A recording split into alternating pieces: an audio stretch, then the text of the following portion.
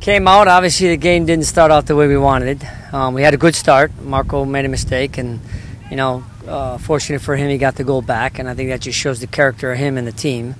We're on the ball a lot. I think at the end of the day, 68% of possession leads to the victory. I think they played midweek. We were good with the ball. As the game wore on, they got tired, and we found a way to find some goals. Obviously, in the second half, the first goal comes off a play where we put 14 passes together, and they get it, and they give it right back, and we play a ball in, they make a mistake, and we're tied. And, they take a red card, and we find a win, obviously on a dead ball in the end. But I think overall it was a good performance. I think it just shows the character of the team. It's the 5th game now we've been down and come back and won, and I think that's a positive. And I think, shows the character of Matko. After the game, him and I joked. I gave him a hug because he scored a goal. He said, "Don't forget the assist," because he was joking about the play he made. So, but it shows our spirit. The guys never quit. They hung together. Yeah, I think, I said a week ago in this talk that, Philly and Toronto are similar. I think this game changed a little bit dynamics because now we're traveling to Philadelphia and Toronto came here.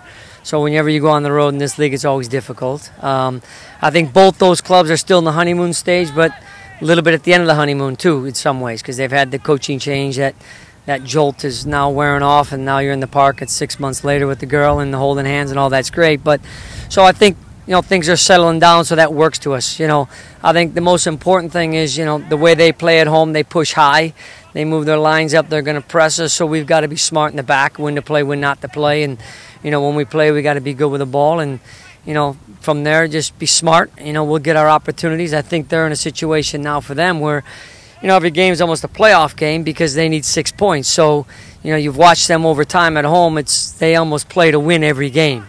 If it's tied, they're going to push in the end. So we've got to be smart. We've got to be aware of that. And I think we'll get our chances if we're smart, and if they open up, we'll get them that way.